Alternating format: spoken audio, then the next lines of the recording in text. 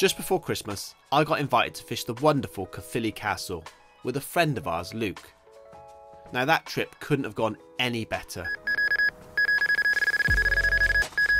It really was one of those red letter sessions where everything falls into place perfectly. However, fishing aside, it was during my brief visit to this historic venue that I also got to spend a bit of time with two lovely guys, Owen and Ron. Both of whom were passionate anglers who have helped run the angling club for many years. Now they both gave me a great potted insight into the club's history and how important it was to the local community, which was great to hear.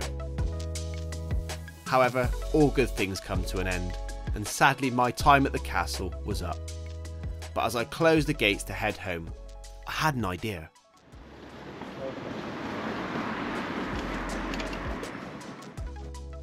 I thought it'd be a nice gesture to donate, for free, some young carp to the club as a thank you. Mark loved the idea too, and it's something at Baitworks we've often done in the past. But the practicalities of selecting just a handful of carp to take down to the castle became far more painful than we'd first imagined. Right, we're here, mate. It's a little bit windy, so I'm hoping you're not going to pick it up on the mic. Yeah. But as we've already suggested, the fun starts now, because trying to catch these stock pond carp, you wouldn't believe, are far trickier than I imagined. Yeah, it's not easy, especially it's been so cold. You've got loads of cold water that comes in because there's a little inlet pipe, so sometimes they'll set off the bottom. So I'm going to try on the bottom where I usually feed them. If they're there, you get a bite, but if not, I'll have to go over to a little 2-foot zig. Oh, interesting, mate. This is tactical changes in the stock pond. I know, it's mad, isn't it? But mate, obviously, as we said, we usually drain them down, big net, nice and easy. Do it all in one go. Yeah. And now we're trying to catch individual carp. Yeah. So hang on, before I let you drop that in, shall I say? Yeah. Got to have a look at the tactics a minute. Oh, Let's have a little look. What have we got? What have we got? We've got a little bit of tubing. Oh, tiny. Oh, it's in the shade a minute. So there we go. Tiny little lead. Crikey, mate, what's that, a size 22? Size 8. Size 8 with a little Cremino bottom bait. Yeah, come on in. As you can see, the problem that we've got is that obviously there's a predator netting across the whole stock pond, so we've got one little gap here where Mark's just lowering the rod in the hope that, you know, they're in this little bit of water. So we're very much restricted to trying to catch one from a tiny, almost feels like Eskimo fishing into an ice hole. But yeah, we're not. We're dropping a rod just down into there. There we go. Now me and Mark have had a rod in the stock pond, trying to catch them on rod and line, exactly where Mark feeds them every other day. Now of course, it's winter, it's cold, and they just don't want to be there. And in fact, we can see them all over the other side of the stock pond in the last bit of the sun, and unfortunately we can't get anywhere near them with a rod. So we've got one day left, and we've got tomorrow before we go to the castle on Thursday, and we need to invoke plan B. Unfortunately, plan B is a far bigger job, but we'll save that one till tomorrow.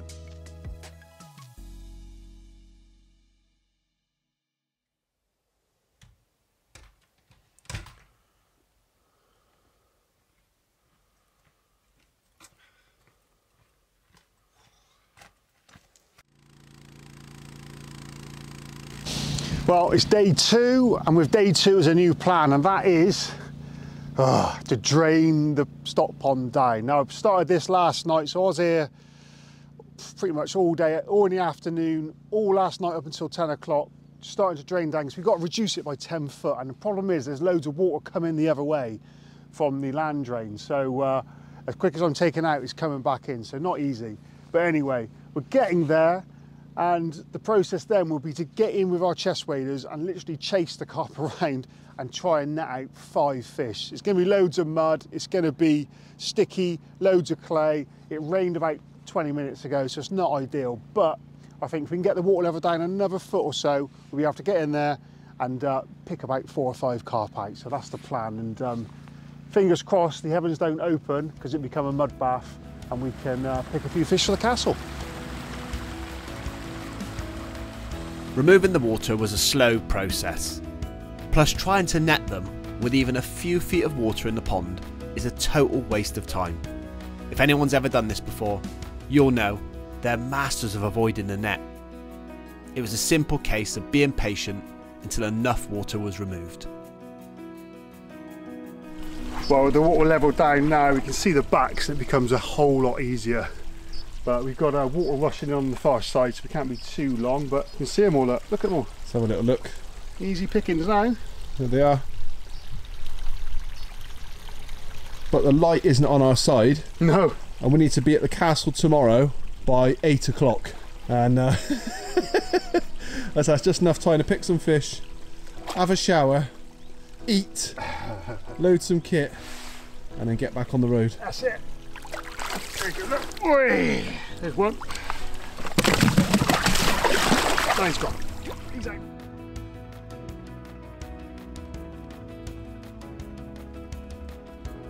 Now these carp had already been graded just a few months prior, so we knew the number of fish that needed removing.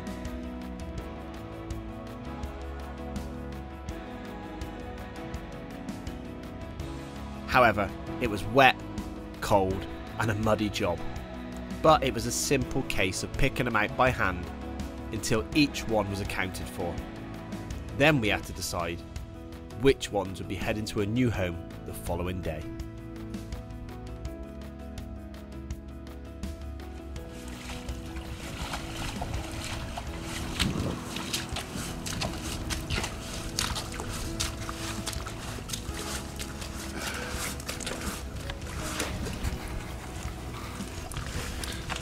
Lovely. Hang on, mate. Yep. That's great. Thank you. Yeah, got 'em. Yep.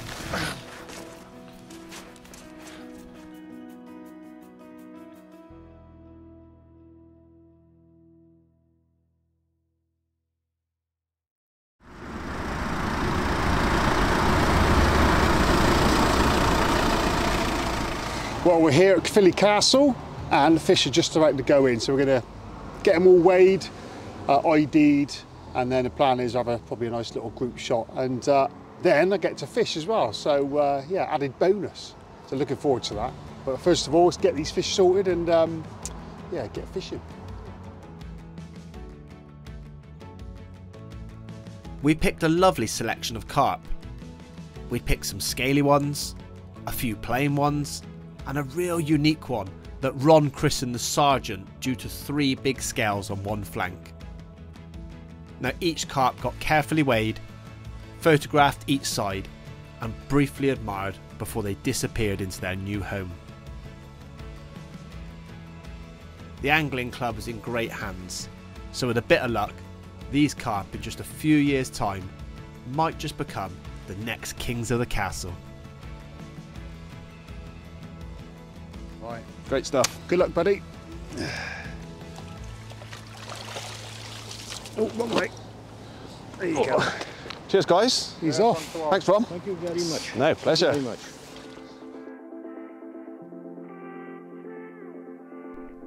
It was now time to get fishing and the kit sorted for the night. The last session I did on the castle in December was crazy. The action was relentless. I just got the take on tape as well.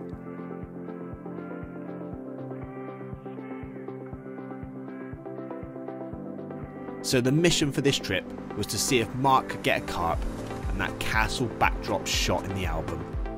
But first, we had to navigate the urban jungle at rush hour. Quick! Quick! Quick! Come in.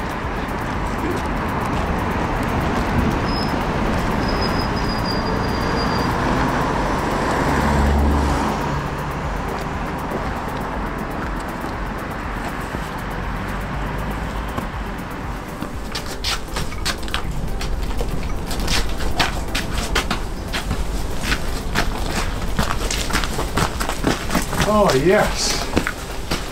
Green. Quick, shut the gate, quick. Well, that's the fish all sorted. Lovely to see them going. And we just come round to an area where we're going to fish for tonight. And what's more, I've just seen a fish. Just seen one come straight out of the water. So I've bags did the area. and Mike's going to go down a little further to where there's fish coming in out of the bay. Yeah, keen to get some rods out, so I think I'm going to get three. Gonna get 2 rods out because there's 2 rods on here. So I'm going to get 2 rods out on zigs and then see what happens for an hour, because it's definitely here and they're really close. Yeah, exciting.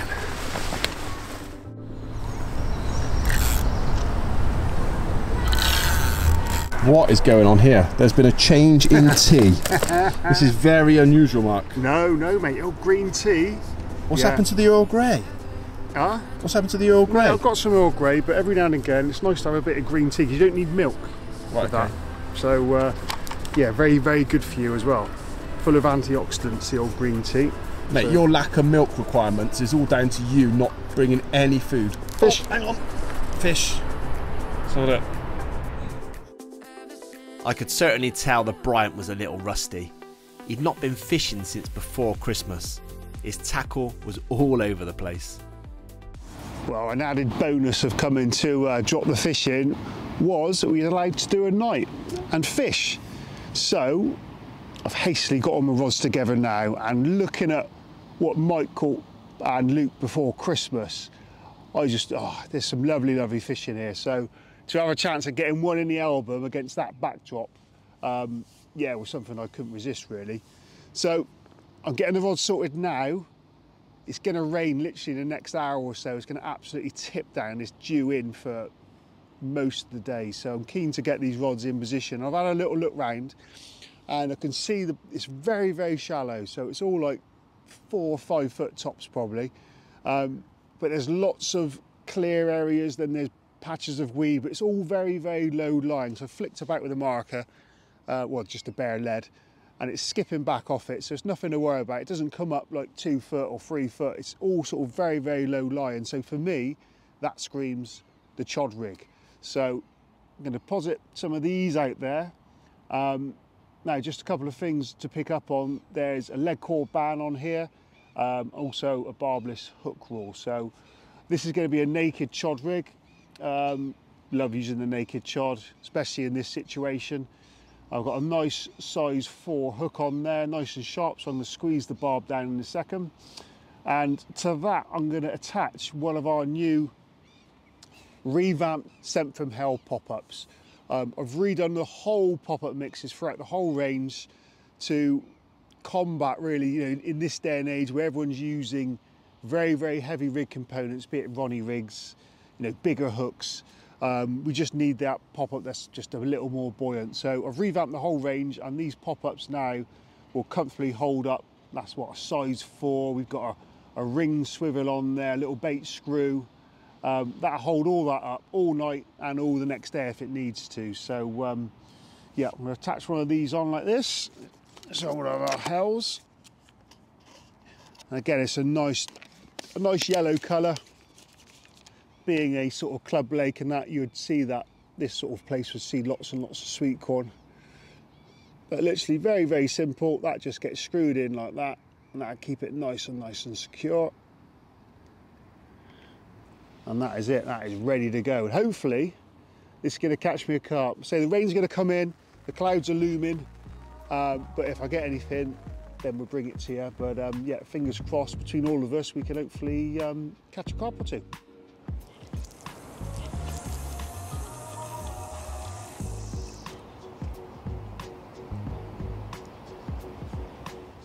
The day was passing quickly, as it does that time of year.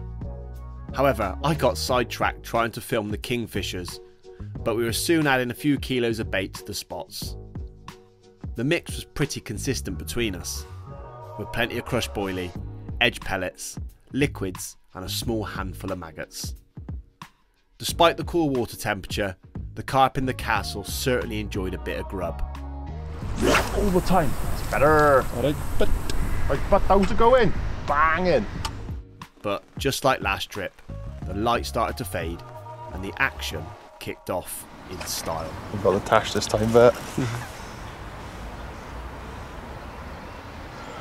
come on. Come on.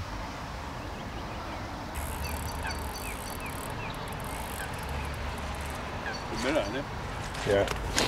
I'm keeping my same weight. No, I reckon that's nearer £30, that one. Do you reckon? It's up there, it's high 20s, I reckon. Yeah. Where's Mark then? Having a nap, is he? I don't know, I don't think so. He's shrunk a little bit. Nice fish though, mate. Yes, Luke. Oh, that's a good one. Well, I think I've just landed the wood carving. I'm not 100% sure, but it's definitely one of the better fish in here. Real black, scaly thing, so happy days, just get it out. Mate, how is your luck, mate? Literally, you've only just cast the rod out. Twice. I'm buzzing. Mate, the light is fading fast. If we're going to try and get a little bit of video footage of this and a couple of pictures, we need to act pretty quickly, mate, because I haven't got a flash light with me or a light, so... Let's get it done. Let's get it done.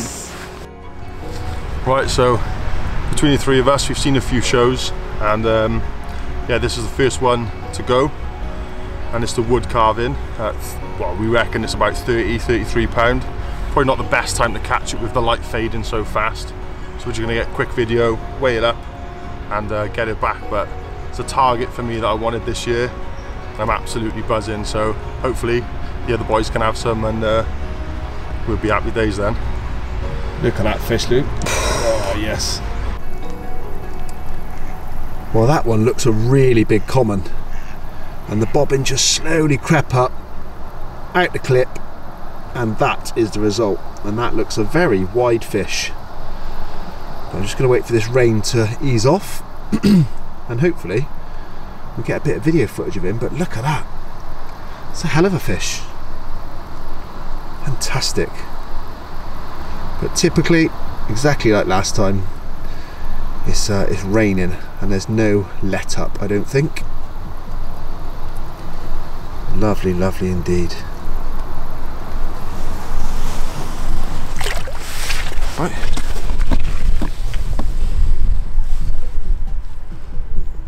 £30.6. £30.6. Yep. Wow. Yeah, what a great result. Yeah, man. I wasn't expecting that. Well done, Michael. God, well done, yes. Michael. Whee. That's a lovely fish. Look at him. Oh, yes. That's a nice thank you present from Caerphilly Castle.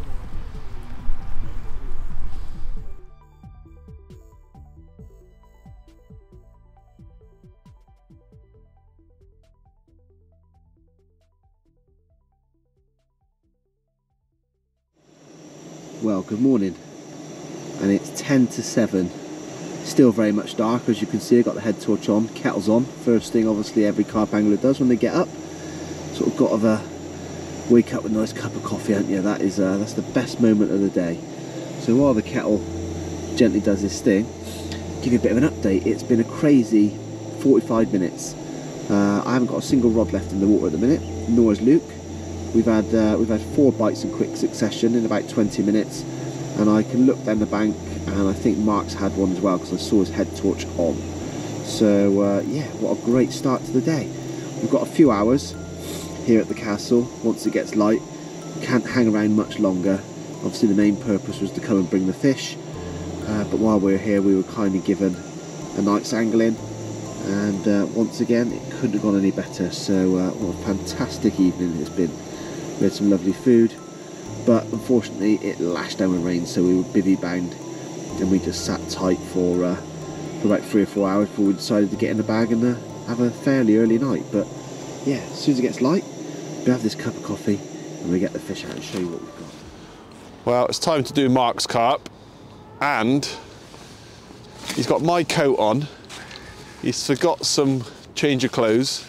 Got wet last night, didn't you? Very yeah, wet. look at that. It suits you, mate. Oh mate, so damp and cold last night. It rained for like 10 hours yesterday. You even had my hot water bottle, didn't you? Well, I had to. Yeah. I had to. Emergency. Only thing you haven't got on mine, which is a little retro number. Look at these ski techs. Yeah. Look at that.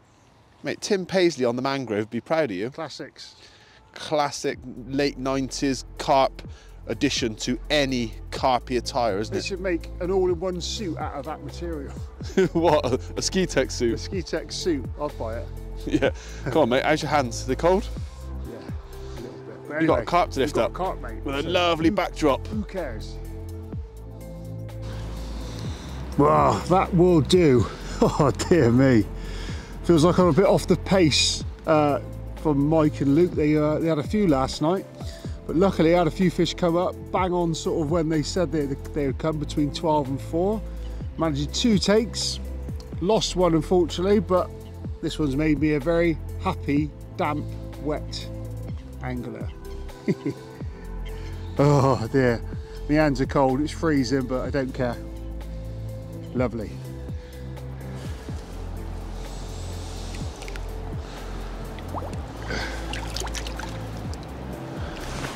Go on, bud.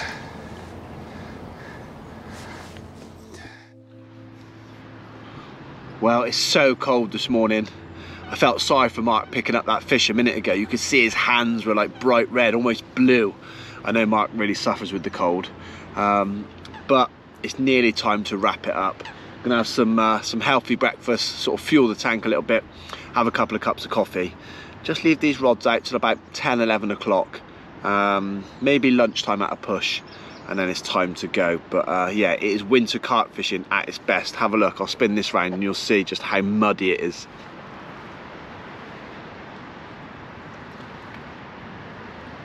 Mark freaks out completely because I don't ever have a ground sheet.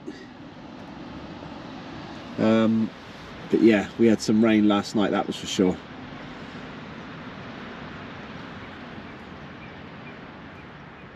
Let's get that kettle on. The bites just kept coming that morning. The more bait we put out, the more takes we got.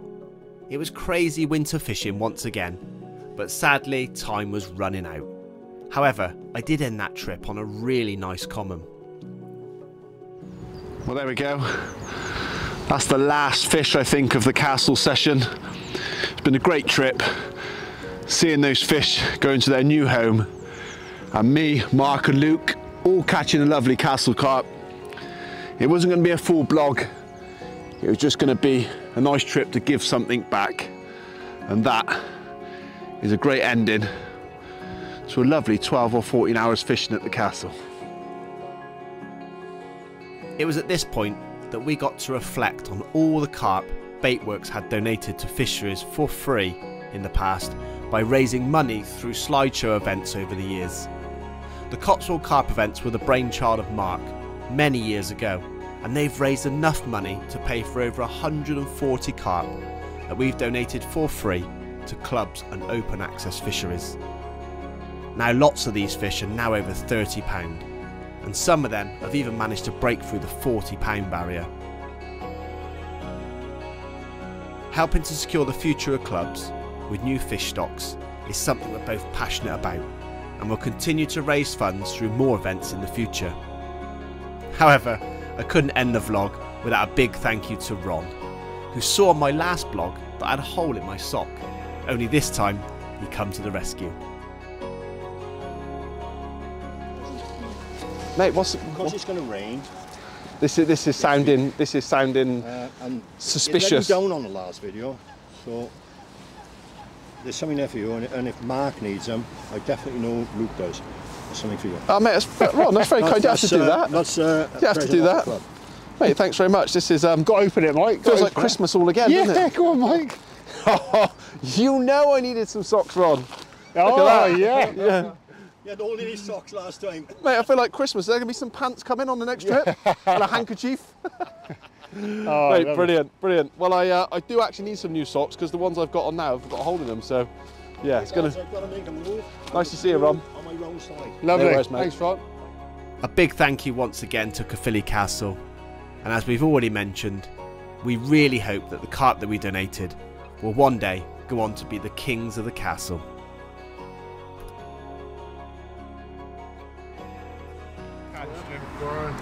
Go. You're a beauty.